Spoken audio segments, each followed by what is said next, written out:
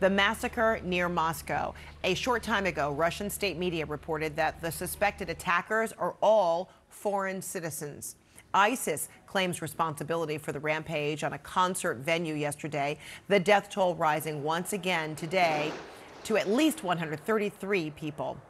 And in his first video message since the attack, President Vladimir Putin called it a barbaric terrorist act. CNN senior international correspondent Fred Pleiken is monitoring developments from Berlin. Fred, good morning to you. Have authorities given any more details about the suspects in this attack?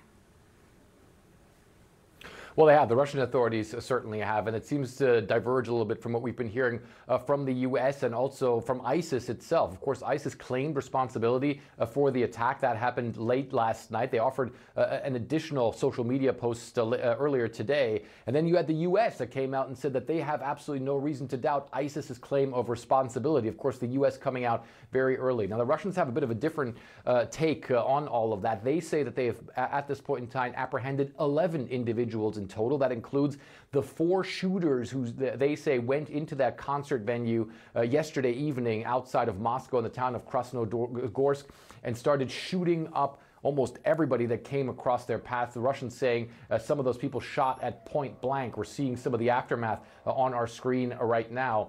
The Russians are saying, as you pointed out, that none of those individuals are Russian citizens. They do say, and this comes from Vladimir Putin, who went on Russian state TV earlier today, that apparently these individuals tried to make a getaway to Ukraine. Let's listen in.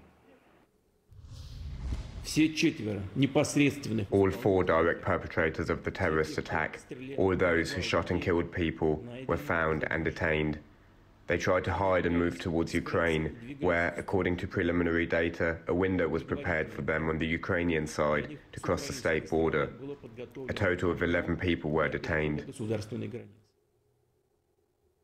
So the interesting thing there that Vladimir Putin is saying, allegedly a window was opened for them on the other side, as he put it, obviously seeming to mean some sort of opening in the border, which would be remarkable because, of course, that border currently is the front line between Ukraine and the Russians. There's a lot of fighting that's going on in that area. So the Russians apparently trying to somehow, or apparently implicating, or at least linking all of this to Ukraine. The Ukrainians at this point in time having none of it, saying they have absolutely nothing to do with all this, Frederica. All right, Fred Pleiken, thank you so much, and I should say good evening to you. It's 5 o'clock there. Thanks so much. All right, let's bring in CNN national security analyst Steve Hall and CNN chief law enforcement and intelligence analyst John Miller. Great to see you both, gentlemen. So, Steve, you first.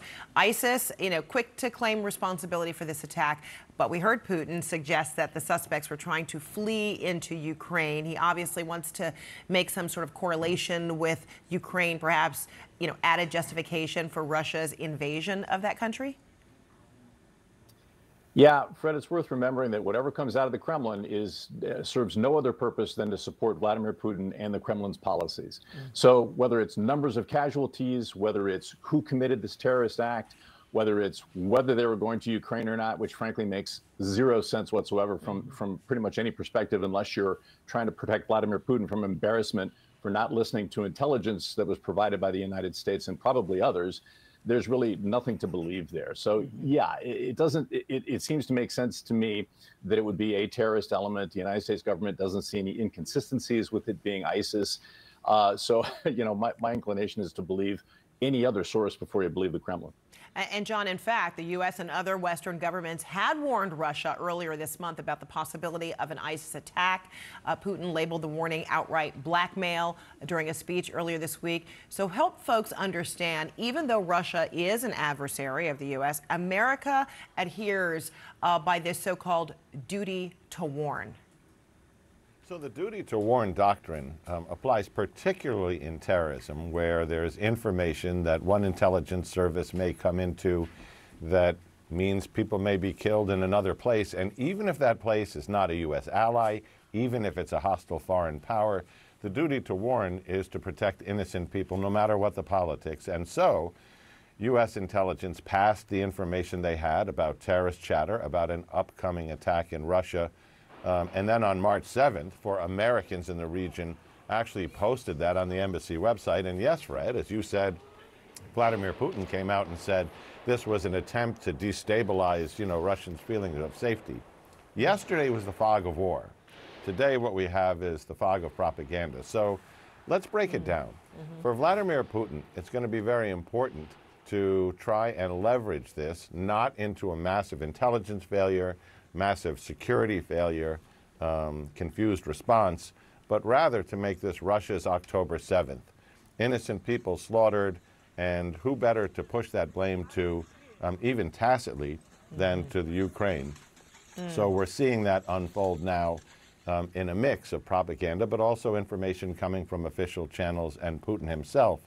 From the U.S. standpoint, ISIS claimed responsibility for this through its official channels, put out more material today, and has a history of animosity towards Russia going back to the Russian bombing of its camps and fighters in Syria on behalf of Bashar Assad, its actions in the Caucasus against the Chechens and other Muslims in the region.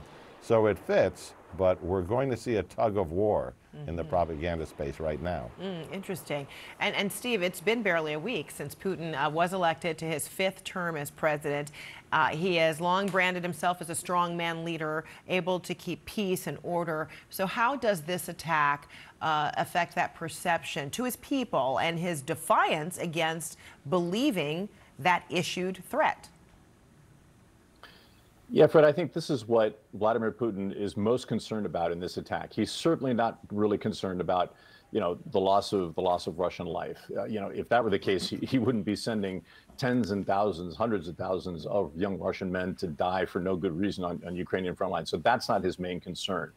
His main concern is that he's got to deal with the Russian people, and the deal goes something like this. Russian society is prepared to say, look, we don't need all of these freedoms that they have in the West. These things that you guys call elections, they're not really elections in Russia, but that's fine. We're not going to speak out too strongly against that. And in return for a limiting of those civil liberties that we're used to in the West, Putin is supposed to provide security. So when he fails to do that, as he clearly did in this case, and it's made worse by the fact that he knew about it beforehand from intelligence, that could cause the Russian people to say, hold on a second. How come we're being repressed when we try to protest? How come people like Navalny are dying and all these resources are going to control these so-called opposition forces, and we can't even go to a concert without getting slaughtered? That gets into that, it starts to erode that agreement between Putin and Russian society, and that's what I think he's got to be very worried about right now. All very powerful. All right. Steve Hall, John Miller, good to see you both. Thanks so much.